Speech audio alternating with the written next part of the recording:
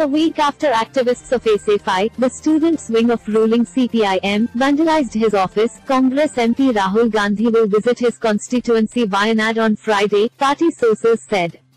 During his 3-day visit, Gandhi will attend various programs in his constituency including the inauguration of a farmers' banks building in Mananthavadi and UDF Bahujana Sangamam in Sultan Bathari, they said on Thursday.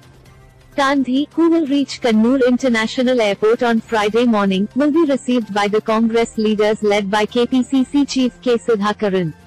He will return to Delhi from Kozhikode on Sunday. A protest march of the SFI against Gandhi's office at Kalpetta last week alleging his inaction on the issue of eco-sensitive zones around forests had turned violent as a group of activists allegedly entered the Lok Sabha member's office and vandalized it.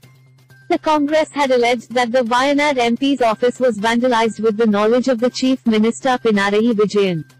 Raising the issue in the State Assembly on Monday, the Congress-led UDF had disrupted the proceedings, forcing the Speaker to adjourn the House for the day.